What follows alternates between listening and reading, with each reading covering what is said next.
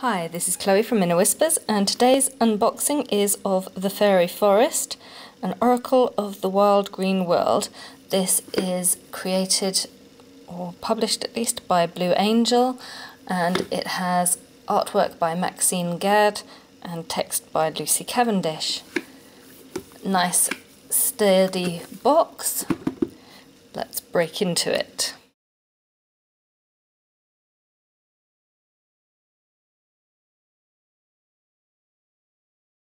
So as I say, it's a very firm box, which just pulls out. No magnetic catches here. And inside we have a book with the same images on the front. And it's fairly small, so smaller than a novel, but it is a nice thickness. And we have over 136 pages, well, if you're including the bits at the back, which are other decks also available from Blue Angel Publishing, something about the artist and the author. Let's go to the front to see it from the beginning. A dedication: may the wild green world and the wondrous beings of this fairy forest heal us, inspire us, and urge us all to become more who we truly are meant to be, for the good of our most enchanted and divine planet. So mote it be. Then if we look, we have most of it is about the cards, which isn't a bad thing. And we have the path into the fairy forest, a little bit there. Enter the great tree, the gateway to the fairy forest, who dwells in this fairy forest. Working with this oracle. Can I read the cards for myself? Quite obvious question. Okay. A card a day, the path to knowledge, resisting the message, bonding with the beings of the fairy forest, the unique qualities of this deck, what do reversed cards mean, and if another person handles my deck, will their energy be transferred to my cards? Their answer is yes, it will, but we can simply and easily cleanse and refresh the energy of our cards. Then how to work with the fairy forest, blessing and connecting with your cards, dedicating your deck, setting the space for your readings, shuffling, keeping your readings flowing, pure and in integrity. Spreads and layouts. So we have a past, present, future spread, the Celtic cross, and the cycles of the moon spread. That's quite nice.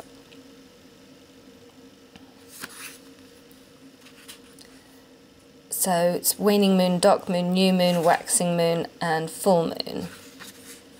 So, and then we have the Fairy Forest tree spread, an 11 card spread.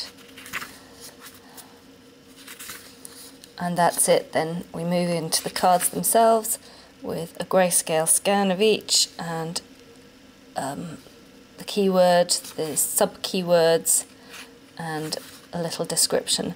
So there's not that much text on any of these, less than a lot of the other Lucy Cavendish decks that I've seen, but it's, she's a nice writer generally. Let's take a look at the cards themselves.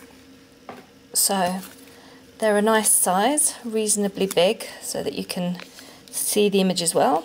Let me quickly cut this. So I first saw this deck coming up on my Amazon feed for, things you might like. It knows me well. But I resisted until I saw them on Angelorum. And I've been wanting to sort of get more into my spiritual side again, shall we say.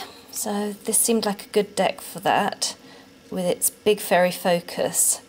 So we have the cunning woman, silent, observant and wily. There's a kind of fox image here, and a lovely squirrel, which is my totem animal. Duira, healer, nourishment, nurture. The images, some of them seem almost photographic, others are more obviously painted. Like this one is more of a photographic, photoshopped image. And then we have another drawn one. So photographic and more drawn again. They almost seem to be alternating at the moment.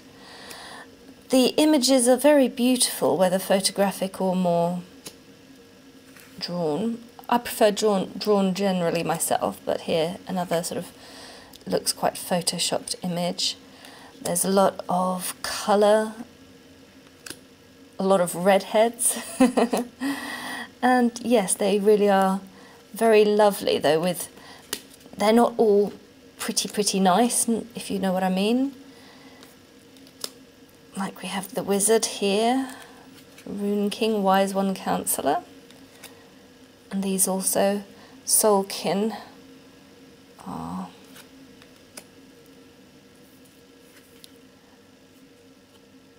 eerie, I guess, is one of the words that comes to mind, faintly haunting. So yes, not your Disney type fairies. We have tricksters and the unseelie queen, who looks like she could do some mischief. Blood month, sacrifice offerings, decision,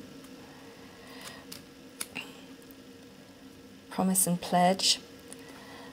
So they're faintly creepy in some ways, or otherworldly more than creepy perhaps, but not overly nice and sweet, which is a good thing. Weaver.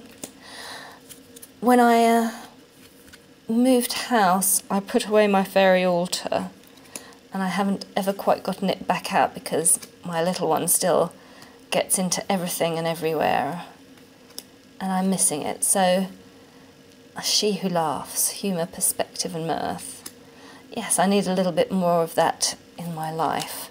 The otherworldliness.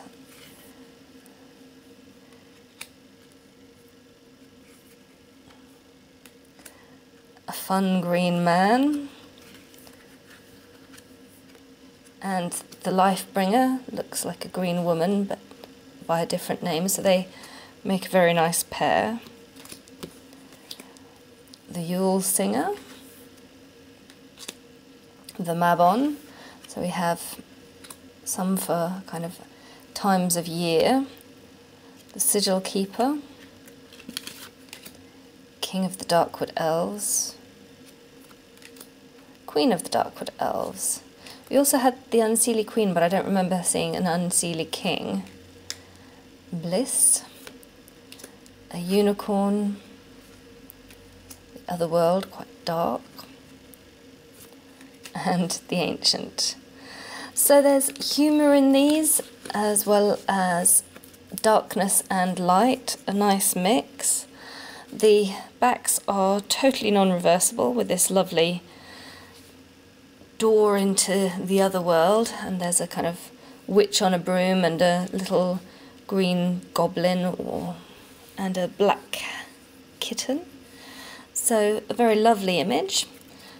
The cards feel about the size that you normally get for Blue Angel, and also good quality. I know that sometimes when these decks have sort of been published in the States after starting out with Blue Angel, the cardstock quality has gone down, but this cardstock feels very nice.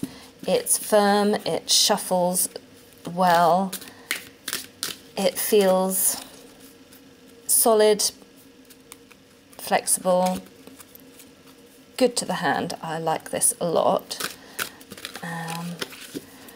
And let's have a little message. So this is Astrild. Love fire, sensuality, fertility. Blessed be.